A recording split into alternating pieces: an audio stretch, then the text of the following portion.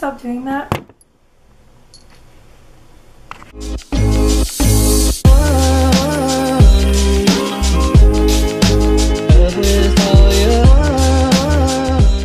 Hello everyone, it's Patri back again with another video. Today I've got the September TBR for y'all, and since September is Hispanic Heritage Month, from September 15th to October 15th, I will be reading books by Hispanic authors, Latinx authors, as well as Spanish in books.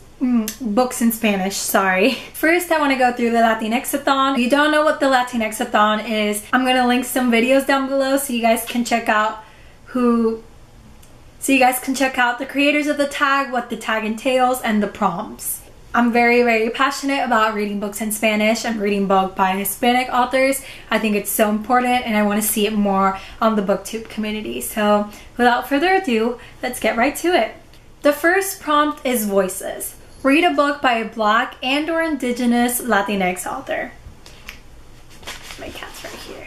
For this prompt, I picked Show and Prove by Sofía Quintero. Sofía Quintero is an Afro Latinx Puerto Rican, I believe, who grew up in the Bronx. I'll link everyone down below and I'll make sure I say where they're from properly. The second prompt is Latinidad, and it's read a book by an intersectional Latinx author. For this, I picked Life is Wonderful and People Are Terrific by Meliza Bañales. The third prompt is Roots. Read a book in more than one language or that has been translated into more languages. For this, I picked Cien años de soledad by Gabriel García Márquez. Please ignore this very ugly sticker. I got this from the library for like less than $1, I believe, and I love it. It was my favorite book for the longest time, and then I spilled coffee all over it. I don't know if you can tell very well, but I'm pretty heartbroken about that, but I still have the book. It still works, so I'm gonna read it. I started reading this a couple years back and I got like 100 pages in and then I stopped, and I've always wanted to continue because I love Gabriel García Márquez's writing and I'm just super excited that I'll get to it. The fourth prompt is Heritage. Read a book by a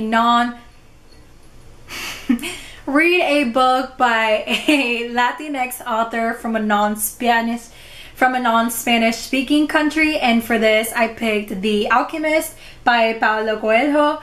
And I thought this was good because it's pretty big. Stop biting me.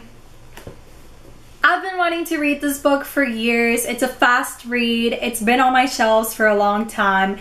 So yeah, he's from Brazil. It counts and I'm excited. The fifth prompt is the Latinx takeover. It's read the group book, which is By Any Means Necessary. I'm not sure who the author is. I'm still not sure if I'll be able to read this just because I'd have to buy it, and I have a lot of books that I've bought recently and I'm trying not to buy more. Now I'm gonna be going through my regular TBR. I'm trying to stick with books in Spanish mostly just because it's something I love reading and I feel like I don't always have the time to, so I can force myself to right now. One of the books I plan on reading this month is Labyrinth Lost by Soledad. She also has the following book, Bruja Born, and I'm also planning on reading that. Then I plan on reading La Última Niebla by María Luisa Bombal. I've read La Mortajada when I was younger, like 5 years ago, and I've always wanted to read the first half of this book, so there's 2 novels in it, and I'm gonna get to it.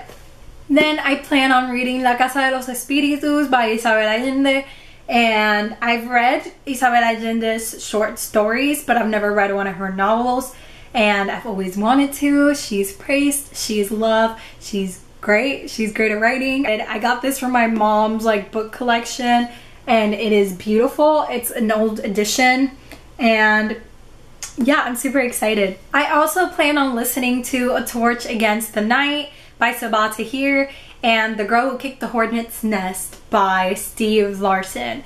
And that pretty much wraps up my TBR. I want to pick up more books, but I'm not gonna mention them in case I don't get to it and then I feel like I have to. But yeah, if you guys want to read any of these books with me, please join me. If you've read any, let me know and give it a thumbs up, comment down below, and subscribe. I hope you all have a wonderful day. Bye!